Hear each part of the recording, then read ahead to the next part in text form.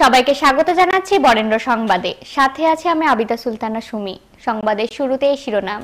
রাজশাহীতে smart autorickshaw management সিস্টেমের উদ্বোধন ও স্মার্ট কার্ড বিতরণ। 24 ঘন্টা খোলা থাকবে রাজশাহী সিটি হাসপাতাল। রাজশাহী মেডিকেল কলেজের ৬২তম প্রতিষ্ঠাবার্ষিকী পালিত। এতক্ষণ শুনছিলেন সংবাদ শিরোনাম, এবার বিস্তারিত। রাজশাহী মেডিকেল কলেজের ৬২তম প্রতিষ্ঠাবার্ষিকী পালিত হয়েছে। এ উপলক্ষে সোমবার সকালে রামেক কলেজের প্রশাসনিক ভবনের সামনে থেকে একটি র্যালি বের হয়ে শহরের প্রধান প্রধান সড়ক প্রদক্ষিণ শেষে ক্যাম্পাসে এসে শেষ হয়। এরপর বেলুন ও পায়রা উড়িয়ে অনুষ্ঠানের উদ্বোধন করেন শিক্ষক ও শিক্ষার্থী। পরে রামেক কলেজের ৩ জন প্রাক্তন ছাত্র এমপি নির্বাচিত হওয়ায় তাদের সংবর্ধনা দেওয়া হয়।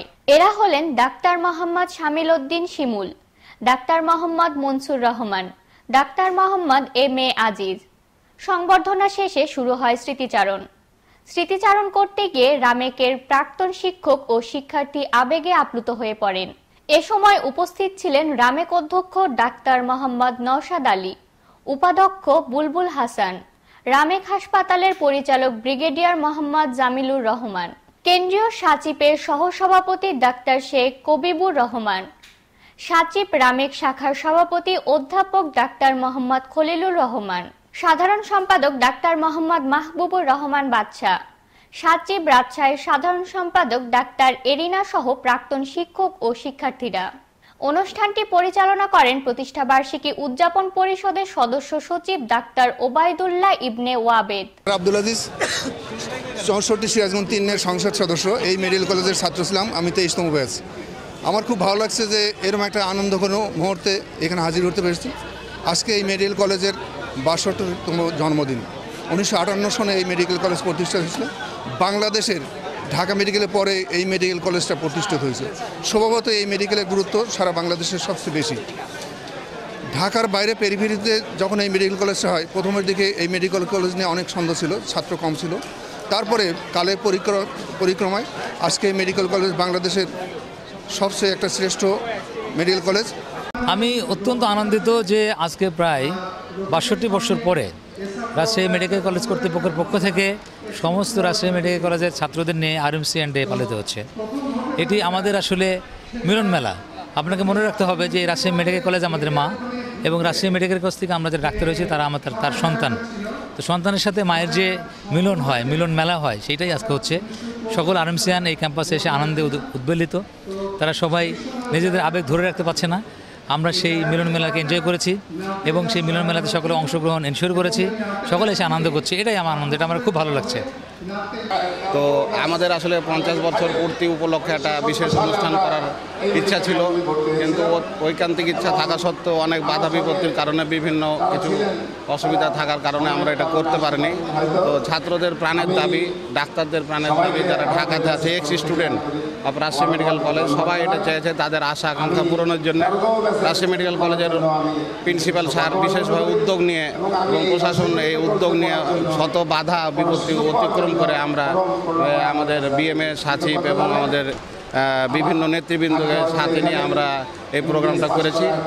এই ক্যাম্পাসে এই মেডিকেল কলেজের ছাত্র 1973 সালের 27শে নভেম্বর এখানে ক্লাস শুরু করি। তখন লেগেছিল ভয়, ভীতি, শঙ্কা ছিল। আর দীর্ঘজীবন এখানে পড়াশোনা করেছি, এখানে শিক্ষকতা করেছি এবং এখান থেকে আমি রিটায়ার করেছি। তাই নতুন পুরানোর যে মিলন মেলা আমাকে অভিভূত করেছে, আমাকে আনন্দিত করেছে, আমাকে হিন্দোলিত করেছে। এই জন্য আমি সবাইকে ধন্যবাদ জানাই। অনুভূতি যদি পজিটিভলি হয়, এটা একটু অন্যরকম একটি, অনেক সময় হয়তো এক্সপ্রেস করা যায় না। আমি এই RMCর হচ্ছি 24তম ব্যাচ। এই অনুভূতিটা এমনই যে সব কাজ ভুলে মনে হচ্ছে যে এই কাজটাই করি, যদিও অনেক কাজের দায়িত্ব আমার, কিন্তু এই সময়টাকে আমি চাচ্ছি যে আমার সর্বোচ্চ শক্তি দিয়ে, সর্বোচ্চ সময় দিয়ে, মেধা দিয়ে, সর্বোচ্চ হৃদয় দিয়ে এটাকে আমি হৃদয়ঙ্গম করতে চাচ্ছি। এরকমই একটি দিন, যদিও এটা আগে কোনো দিন হয়নি এইভাবে, ৬২তম দিনে প্রথম হচ্ছে, যার ফলে এই ৬২ বছরের একেবারে কালেকটিভ অনুভূতিটা আজকেই মনে হচ্ছে প্রকাশ হচ্ছে সবার ভিতর দিয়ে, শুধু আমার না, সবার ভিতর দিয়ে। তারপরও এই উদযাপন কমিটির আমি আহ্বায়ক, আমার কাছে একটা দায়িত্বও আছে, আবার অনুভূতি আছে। সব মিলিয়ে আমার কাছে এই অনুভূতি অনেকটাই প্রকাশ করার মতো না, এইরকম একটি অনুভূতি আমার।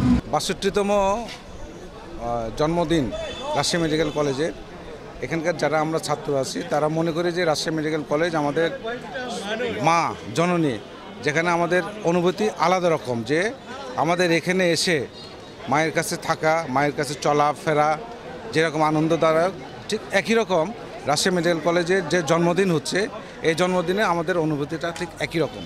এবং এখানে আমাদের 62 বছর ধরে যত চিকিৎসক তৈরি হয়েছে, এই রাজশাহী মেডিকেল কলেজ যত চিকিৎসক তৈরি করেছেন, প্রায় প্রত্যেকেই এখানে আমরা এসে একত্রিত হয়েছি। এটা এখন একটা মহামিলন মেলার মতন তৈরি হয়েছে এবং প্রত্যেকের অনুভূতি নিয়ে প্রত্যেকের ব্যাচের সাথে, এবং শুধু ব্যাচ না, বিভিন্ন ব্যাচের সাথে যে সহমর্মিতা সহযোগিতা আছে তা একত্রিত হয়ে আমরা আজকে আনন্দ উৎসব করছি। আজকে আরএমসি আমাদের প্রাণ, আমাদের মা, আমাদের অভিভাবক যেটা বলতে পারেন। আরএমসি থেকে শত শত ডাক্তার, শত শত মানুষ, এটা মানুষ গড়ার একটা কারিগর বলতে পারেন, যে মানুষ গড়ার কারিগর। সে কারিগরের আজকে জন্মদিন, আমাদের মায়ের আজকে জন্মদিন। আমরা ছেলে মেয়েরা সবাই একত্রিত হয়েছি, বুড়ো ছেলে, ইয়াং ছেলে, সব ছেলে একত্রিত হয়েছি। এর চাইতে আনন্দ আর হতে পারে না। আজকে মায়ের যেমন আনন্দ, তার ছেলে মেয়েরও ঠিক তেমনি আনন্দ। এই আনন্দে আমরা সামিল হতে পেরে খুবই গর্ববোধ করছি, আনন্দিত। অনেক ব্যাপক, কারণ এই রাজশাহী মেডিকেল কলেজের 24তম ব্যাচের ছাত্র আমরা ছিলাম। আমাদের বন্ধুবান্ধব ছিল প্রায় 200 জন। এই 200 জন ছাত্রছাত্রীকে সবাইকে একটা ফোরাম হয়েছে অন্ততপক্ষে এইখানে আসার জন্য, এবং এখানে এসে আমরা অনেক পুরনো বন্ধুবান্ধবকে একত্রে পেয়েছি। আমরা অনেক স্মৃতিকাতর হয়ে গেছি। মনে হয় যেন সেই ভর্তি হওয়ার দিনগুলি, যেমন 1983 সালে আমরা এখানে ভর্তি হয়েছিলাম, 1989 সালে এখান থেকে পাশ করে বেরিয়েছি। সেই সময়ে যে হোস্টেলে কাটিয়েছি, ইন্টারনি হোস্টেলে কাটিয়েছি, হসপিটাল, কলেজ চত্বর, সমস্ত কিছুই আমাদের স্মৃতির মধ্যে আসছে। আর মনে হচ্ছে যে এই রুমে আমি ছিলাম, এই রাস্তা দিয়ে হেঁটেছি, এই গাছের আম খেয়েছি, সব কিছুই স্মৃতি ও অতি মধুর স্মৃতি ভেসে উঠছে। আর তার সাথে পুরনো বন্ধুবান্ধবদের সাথে একটা মহামিলনের ব্যবস্থা হয়েছে রাজশাহী মেডিকেল কলেজের জন্মদিনের জন্য। আমরা খুব মহা খুশি। এভাবে আমি মনে করি প্রত্যেকটা ব্যাচের ছাত্রছাত্রীরাই তাদের একটা মহা খুশির দিন। এটা ঈদের দিনের চেয়ে আনন্দের দিন আমি মনে করি। এটা প্রথমবারের মতো রাজশাহীতে বা রাজশাহী মেডিকেল কলেজে আমরা প্রথমবারের মতো এরকম জাঁকজমকপূর্ণভাবে আমরা আরএমসি ডে পালন করতেছি। বাই দিস টাইম আসলে 62তম আসলে এটা এবারকার জন্মদিন। এটা খুবই ভালো লাগতেছে। এখানে নবীন এবং প্রবীণ একটা আসলে একটা মিলন মেলায় পরিণত হয়েছে। সবার সাথে দেখা হচ্ছে, সবার সাথে ভাবের আদান প্রদান হচ্ছে। অনেক দিন পর দেখতেছি অনেক আমাদের শিক্ষকদের শিক্ষকেরা আসছেন। এটা আমার খুবই ভালো লাগতেছে আর কি। আমি মনে করি যে এরকম অনুষ্ঠান আসলে প্রতি বছরই হওয়া উচিত। যেমন অন্য প্রতিষ্ঠানে ঢাকা বিশ্ববিদ্যালয় হয়, ঢাকা মেডিকেল কলেজ হয়, এটা আমরা মনে করি যে এবার থেকে প্রতি বছর এটা কন্টিনিউ হবে এবং আমাদের মধ্যে হৃদ্যতা বাড়বে। এবং এই অনুষ্ঠান যারা এখানে আমরা রাজশাহী মেডিকেল কলেজের পক্ষ থেকে আয়োজন করা হয়েছে এবং যারা আয়োজক তাদের আমরা আসলে ধন্যবাদ জানাই। যারা অজস্র পরিশ্রম করে এই অনুষ্ঠানটাকে সাফল্যমণ্ডিত করার চেষ্টা করতেছে। আমরা এই অনুষ্ঠানের সফলতা কামনা করতেছি এবং এই অনুষ্ঠান আরও সুন্দরভাবে এগিয়ে যাবে এই আশাবাদ ব্যক্ত করতেছি। 24 ঘন্টা খোলা থাকবে রাজশাহী সিটি হাসপাতাল। হাসপাতালের নতুন রূপে আউটডোর, সার্বক্ষণিক ও সান্ধ্যকালীন বিশেষজ্ঞ ডাক্তার দ্বারা চেম্বারে চিকিৎসা সেবা, আধুনিক পেশেন্ট বেড, কেবিন, নতুন চিকিৎসা সরঞ্জাম, আধুনিক ও স্বাস্থ্যকর পরিবেশে ন্যায্য মূল্যে সেবা, মায়েদের স্বাস্থ্য সেবা ও আধুনিক অপারেশন থিয়েটারের ব্যবস্থা করা হয়েছে। রাজশাহী সিটি হাসপাতাল নিয়ে সোমবার বেলা 12টার দিকে রাজশাহী সিটি কর্পোরেশনের নগর ভবনের সম্মেলন কক্ষে সংবাদ সম্মেলন অনুষ্ঠিত হয়। সংবাদ সম্মেলনে এ তথ্য উঠে আসে। অনুষ্ঠানে প্রধান অতিথি ছিলেন রাজশাহী সিটি কর্পোরেশনের মেয়র AHM খায়রুজ্জামান লিটন। তিনি বলেন, আগামীতে এই সিটি হাসপাতালে ছাত্রী মেডিকেল কলেজ ও হাসপাতালে উন্নীত করা হবে। স্বাস্থ্যসেবার পরিধি ও মান বৃদ্ধি করতে বিভিন্ন পরিকল্পনা গ্রহণ করা হয়েছে। এ সময় উপস্থিত থেকে বক্তব্য দেন সেলটনের ব্যবস্থাপনা পরিচালক শেখ মোহাম্মদ ফাউজুল মুবিন। প্রসঙ্গত, সেলটনের নামে একটি প্রতিষ্ঠানের সঙ্গে রাশিকে 3 বছরের একটি চুক্তি স্বাক্ষরিত হয়েছে। ওই প্রতিষ্ঠানটি মূলত নগরবাসীর চিকিৎসা সেবার লক্ষ্যে নগরীর তালাইমারীর রানীনগর এলাকার সিটি হাসপাতালটি নতুন আঙ্গিকে আধুনিক চিকিৎসা সেবার লক্ষ্যে চালু করছে। ওই প্রতিষ্ঠানটি মূলত নগরবাসীর চিকিৎসা সেবার লক্ষ্যে নগরীর তালাইমারীর রানীনগর এলাকার সিটি হাসপাতালটি নতুন আঙ্গিকে আধুনিক চিকিৎসা সেবার লক্ষ্যে চালু করছে। বরগুনার ঘটনার রেশ কাটতে না কাটতে এবার আরেক যুবককে নির্মমভাবে নির্যাতনের একটি ভিডিও ভাইরাল হয়েছে। স্থানীয় যুবলীগ নেতা মোহাম্মদ মহসিন নামে সে যুবককে প্রকাশ্যে নির্মমভাবে নির্যাতন করে একদল যুবক। সেই ঘটনার ভিডিও সামাজিক যোগাযোগ মাধ্যমে ছড়িয়ে পড়েছে। রোববার বিকেলে চট্টগ্রাম নগরের আকবর শাহ থানাধীন বিশ্ব কলোনি এন ব্লকে এ ঘটনা ঘটে। মারধরের শিকার মহসিন বিশ্ব কলোনি এম ব্লকের বাসিন্দা এবং স্থানীয় যুবলীগ নেতা বলে জানা গেছে। তিনি বর্তমান চট্টগ্রাম মেডিকেল কলেজ হাসপাতালে চিকিৎসাধীন রয়েছেন। মহসিন উত্তর পাহাড়তলী ওয়ার্ড আওয়ামী লীগের যুগ্ম আহ্বায়ক সারওয়ার মোর্শেদ কোচির অনুসারী ও যুবলীগ নেতা বলে জানা গেছে। ভিডিওতে দেখা যাচ্ছে একটি গলির ভেতর দাঁড়িয়ে থাকা মহসিনকে অতর্কিতভাবে দুই দিক থেকে এসে একদল যুবক মারধর শুরু করে। মহসিন তাদের কাছ থেকে পালিয়ে যাওয়ার চেষ্টা করলে চারপাশ থেকে ঘিরে রড ও লাঠি দিয়ে এলোপাতাড়ি পেটাতে থাকে তারা। নির্যাতনের এক পর্যায়ে মহসিন নিস্তেজ হয়ে পড়লে মারা গেছে ভেবে তাকে ফেলে রেখে যায়। ফেলে যাওয়ার সময় তারা নিস্তেজ যুবকের মাথায় লাথি মেরে যায়। জাতীয় পার্টির চেয়ারম্যান হুসেইন মোহাম্মদ এরশাদের শারীরিক অবস্থার অবনতি হয়েছে। রোববার দুপুরে তার deputy press secretary Khandakar Delwar জালালী সংবাদ মাধ্যমকে এ তথ্য জানান। গত বুধবার থেকে ঢাকার সম্মিলিত সামরিক হাসপাতালে চিকিৎসাধীন রয়েছেন এইচ.এম. এরশাদ। খন্দকার দেলোয়ার জালালী জানান, রোববার দুপুরে হঠাৎ করেই এরশাদের শারীরিক অবস্থার অবনতি ঘটেছে। পরে বিকেল থেকে তাকে অক্সিজেন সাপোর্ট দেওয়া হয়েছে। তিনি আরও জানান, এরশাদের সর্বশেষ শারীরিক অবস্থার বিষয়ে সন্ধ্যা ৬টার দিকে দলের ভারপ্রাপ্ত চেয়ারম্যান জি.এম. কাদের সংবাদ সম্মেলন করে বিস্তারিত জানাবেন। এর আগে শারীরিক অবস্থা খারাপ হওয়ায় এরশাদকে গত বুধবার সকালে ঢাকার সম্মিলিত সামরিক হাসপাতালে ভর্তি করা হয়। রক্তে হিমোগ্লোবিন স্বল্পতা, লিভারে সমস্যা, রক্তে সংক্রমণ সহ নানা বার্ধক্যজনিত রোগে ৮৯ বছর বয়সী এই রাজনৈতিক নেতা কয়েক মাস ধরেই অসুস্থ। গত নভেম্বরের পর রাজনৈতিক কর্মসূচিতে দেখা যায়নি তাকে। এরশাদ গত ৮ মাসে বিভিন্ন সময়ে সিএমএইচ এবং দেশের বাইরে চিকিৎসা গ্রহণ করেছেন। যানজট নিরসন ও জনদুর্ভোগ কমাতে দেশের মধ্যে এই প্রথম Rajshahi city corporation smart autorickshaw management সিস্টেমের উদ্বোধন করা হয়েছে। সোমবার বিকেলে নগর ভবনে এই কার্যক্রমের আনুষ্ঠানিক উদ্বোধন করেন রাজশাহী সিটি কর্পোরেশনের মেয়র এইচ.এম. খায়রুজ্জামান লিটন। একই সাথে অটোরিকশা ও চার্জার রিকশা মালিক ও চালকদের মাঝে স্মার্ট কার্ড বিতরণ করেন মেয়র। স্মার্ট অটোরিকশা ম্যানেজমেন্ট সিস্টেমের উদ্বোধনের মাধ্যমে দেশের মধ্যে এই প্রথম বিভাগীয় শহর রাজশাহীতে 2 কালারে সকাল ও বিকেলে 2 শিফটে অটোরিকশা চলাচল কার্যক্রম শুরু হলো। আজ থেকে কার্যক্রম শুরু হলেও বাস্তবায়নে 1 মাস সময়সীমা নির্ধারণ করা হয়েছে। অনুষ্ঠানে প্রধান অতিথির বক্তব্যে মেয়র খায়রুজ্জামান লিটন বলেন, যানজট নিরসন এবং জনদুর্ভোগ কমাতে 2 শিফটে অটোরিকশা চলাচলের উদ্যোগ গ্রহণ করা হয়েছে। এতে অটোরিকশা ও চার্জার রিকশার সুশৃঙ্খলা ফিরে আসার পাশাপাশি চালকদের নিরাপত্তা নিশ্চিত হলো। অনেক চিন্তাভাবনা করে এই উদ্যোগ হাতে নেওয়া হয়েছে, এতে করে চালকরা লাভবান হবেন। এদিকে অটোরিকশা ও চার্জার রিকশা সুশৃঙ্খলভাবে চলাচলের জন্য রাজশাহী সিটি কর্পোরেশন কর্তৃক নিম্নরূপ নীতিমালা প্রস্তুত করা হয়েছে। নীতিমালা অনুযায়ী মাসের প্রথম ও তৃতীয় সপ্তাহে সকাল 6টা থেকে দুপুর 2টা 30 পর্যন্ত মেরুন রঙের অটোরিকশা এবং দুপুর 2টা 30 হতে রাত 10টা 30 পর্যন্ত পিত্তি রঙের অটোরিকশা চলাচল করবে।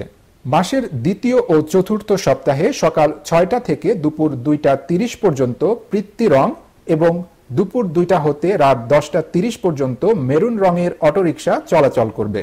তবে শুক্রবার ও সরকারি ছুটির দিনে সারাদিন এবং প্রতিদিন রাত 10টা 30 থেকে সকাল 6টা পর্যন্ত উভয় রঙের অটোরিকশা চলবে। পরে তিনি শহরে অটো চালিয়ে অটোরিকশার শৃঙ্খলার উদ্বোধন করেন মেয়র এইচ.এম. খায়রুজ্জামান লিটন। রাষ্ট্রীয় কোষাগার থেকে বেতন ভাতা ও পেনশনের দাবিতে নাটোরে পৌরসভার কর্মকর্তা কর্মচারীরা কর্মবিরতি পালন করেছে।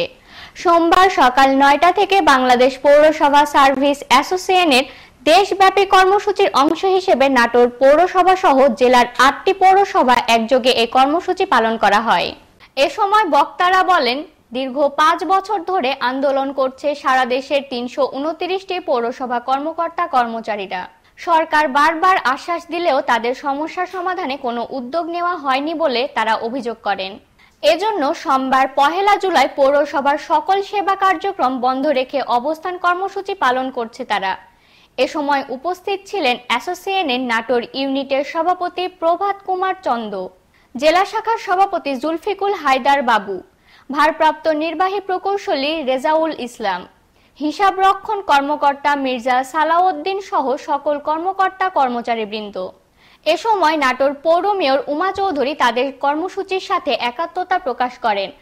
কাল ২রা জুলাই মঙ্গলবার সকাল ৬টা থেকে ৩রা জুলাই সকাল ৬টা পর্যন্ত পৌরসভার সড়ক বাতি ও কনজারভেন্সি সহ সকল সেবা কার্যক্রম বন্ধ রেখে নাটোর প্রেস ক্লাবের সামনে অবস্থান কর্মসূচি পালন করা হবে বলে অ্যাসোসিয়েশনের নেতৃবৃন্দ জানান। এর পরেও যদি তাদের দাবি পূরণ করা না হয় তাহলে আগামী ১৪ই জুলাই সকল পৌরসভার সেবা কার্যক্রম বন্ধ রেখে ঢাকায় অবস্থান কর্মসূচি পালন করা হবে বলেও জানান তারা। নাটোরের আহমদপুরে ট্রাক চাপায় আব্দুল গফুর নামে এক বৃদ্ধ ভ্যান যাত্রী নিহত হয়েছে। এ সময় আহত হয় ইদ্রিস আলী নামে অপর একজন। সোমবার সকালে সদর উপজেলার আহমদপুর বাজারে এই দুর্ঘটনাটি ঘটে। নিহত আব্দুল গফুর সদর উপজেলার বাগরম গ্রামের মিসির প্রামাণিকের ছেলে। আহত ইদ্রিস আলী একই গ্রামের রহমত আলীর ছেলে। আহত ইদ্রিস আলীকে রাজশাহী মেডিকেল কলেজ হাসপাতালে ভর্তি করা হয়েছে। নাটোরের ঝলমলিয়া হাইওয়ে থানার ইনচার্জ মোজাম্মেল হক ও স্থানীয়রা জানান, সকালে আব্দুল গফুর রিকশা ভ্যানে চড়ে লেবু বিক্রি করার জন্য আহমদপুর বাজারে যাচ্ছিলেন। পথে বনপাড়া থেকে নাটোরগামী দ্রুতগতির একটি ট্রাক ওই রিকশা ভ্যানকে ধাক্কা দিয়ে পালিয়ে যায়। এ সময় ভ্যান থেকে ছিটকে ট্রাকের চাকার নিচে পড়ে আব্দুল গফুর ঘটনাস্থলেই মারা যায়। আহত হয় ইদ্রিস আলী নামে অপর একজন।